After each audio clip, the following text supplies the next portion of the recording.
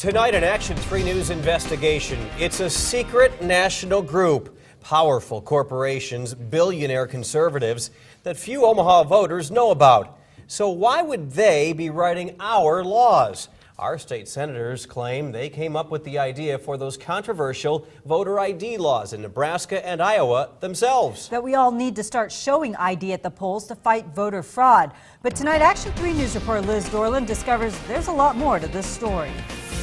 We're told we need changes in our voting laws to make sure nobody cheats on Election Day. But not only is there no proof of a voter fraud problem in either state, there is proof that the lawmakers writing both those laws are not telling you something important about a group called ALEC. State Senator Charlie Jansen is confused about why we want to know about the secretive but very powerful group known as ALEC. I didn't use them at all for this bill, so I'm really not even understanding what the relevancy is. Senator Jansen says no powerful billionaires had any role in his Nebraska voter ID law. We've experienced a lot of voter fraud across the country. But even the chief official in charge of Nebraska elections says there's no real problem here. We've had an aggressive voter fraud unit already, and that very few people ever try to cheat here. In fact, there's very little proof of any serious voter fraud anywhere. But so far, 31 states have jumped on the voter ID bandwagon anyway.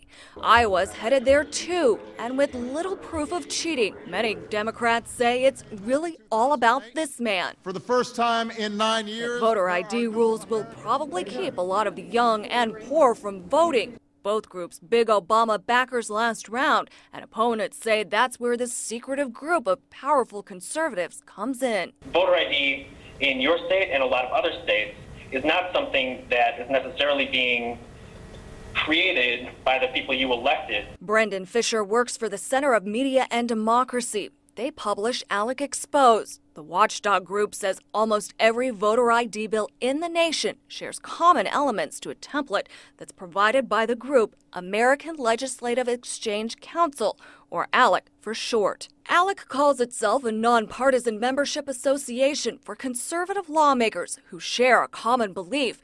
The group includes support from the controversial billionaire Koch brothers and other huge names in corporate America: Johnson & Johnson, Kraft Foods, AT&T, Walmart. The watchdog group says ALEC is writing many of the hot bills our lawmakers claim as their own. These think tanks essentially hand state legislators changes to our laws that they desire. ALEC Exposed says this is a model bill for the Voter ID Act. I've studied both Nebraska and Iowa's proposed laws. Both proposed bills hit on every single point in the ALEC template. And the co-sponsor of Iowa's bill? This woman, Senator Linda Opmeyer. She has clear ties to ALEC. In fact, she's their treasurer. But how about Nebraska's bill? I was looking at your bill and kind of comparing it to Iowa's bill, and there's a lot of similarities in the language there. Can you talk a little bit about those points? I really didn't use Iowa's bill to draft my bill. I used Indiana's bill originally. Indiana's bill? Again, every single point, down to an exception for nursing homes and a Monday deadline for bringing in your late ID. Every single point matches the ALEC template. Indiana's is very similar to this model draft that ALEC Exposed says that this is the model draft for voter ID bills for a lot of these states across the entire nation. Do you know about ALEC? You know what? The first time I've talked about ALEC in 2 years today is when you inquired about it. I'm not a member of ALEC. I've never attended an ALEC function. Either here in Lincoln or they have national conventions. Then I hand him this, a document that still lists the senator on a big ALEC committee. Yeah, my first year down here, I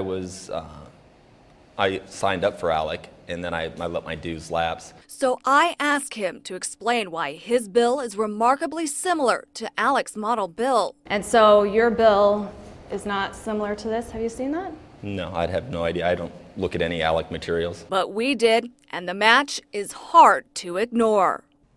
And if you want to take a close look for yourself, we put all the bills, Iowa, Nebraska, and the ALEC template on our website. Just click on my story at action3news.com. Liz Dorland, Action 3 News.